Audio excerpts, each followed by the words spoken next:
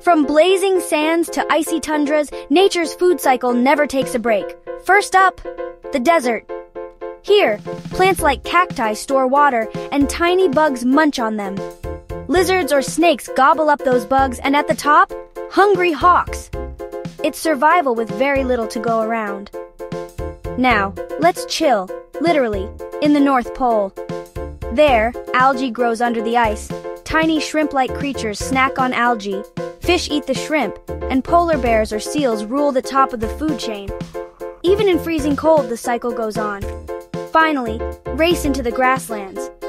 Think tall grasses, munching zebras, and speedy cheetahs. Plants feed insects and grazers like antelopes, who are then hunted by lions or cheetahs. It's a wild, fast-paced buffet.